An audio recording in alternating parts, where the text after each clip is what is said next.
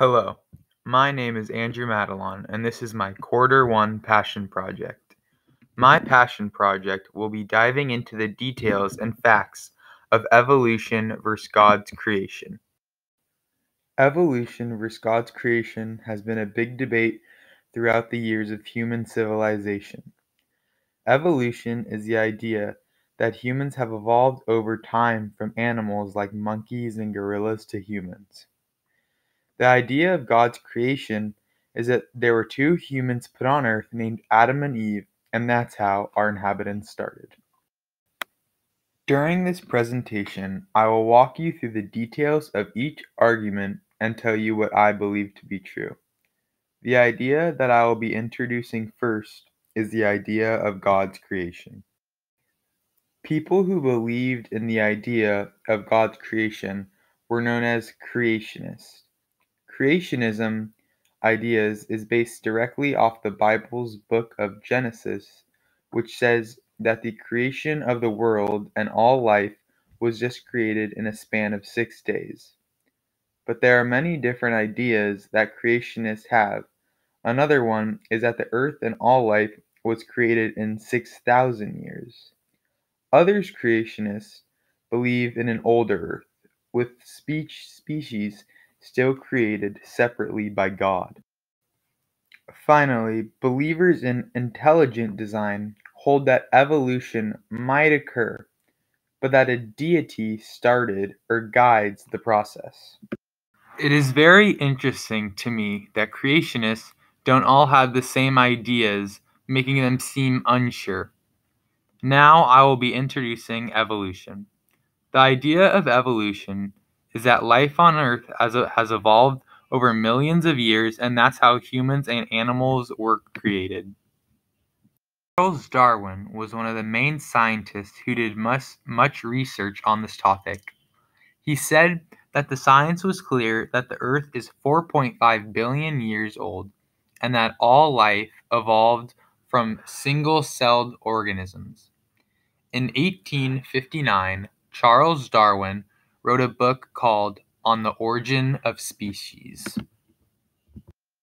And in this book, he describes that organisms have changed over time as a result of changes in heritable or behavioral traits. The changes allowed organisms to better adapt to their environment so they can survive and have more offsprings. Evolution shows that all life on Earth is connected and that a diversity of life came about because of modifications in populations that were driven by natural selection. Natural selection is described as survival of the fittest, where the fittest is standing for the ability of a species to survive and reproduce. Natural selection can change a species in a small way, like changing the color or size of a new generation. There's also something known as macroevolution, and that is defined as given enough time and changes, natural selection can create an entirely new species. It can turn dinosaurs into birds, amphibious mammals into whales, and ancestors of apes into humans. Darwin developed these ideas of evolution before scientists knew about DNA. Now scientists know that the physical and behavioral changes that make natural selection possible happen at the genetic level. These changes are known as mutations, which can be caused by random errors in DNA replication or repair. This argument is a big problem. Many Christians who believe in God's creation have tried to take Darwin's theory out of school teachings. But that hasn't worked, and natural selection and Darwin's theories are still taught today in classrooms. I have put thought into which side I think to be true, and without a doubt, I would say that evolution is to be true. The main reason I think this is because you can't argue with facts. There is much research that has been done that says the Earth is 4.5 billion years old, and that all of the Earth has evolved from a single-celled organism. It just doesn't make sense for the Earth to be created all in 6 days. It doesn't seem possible.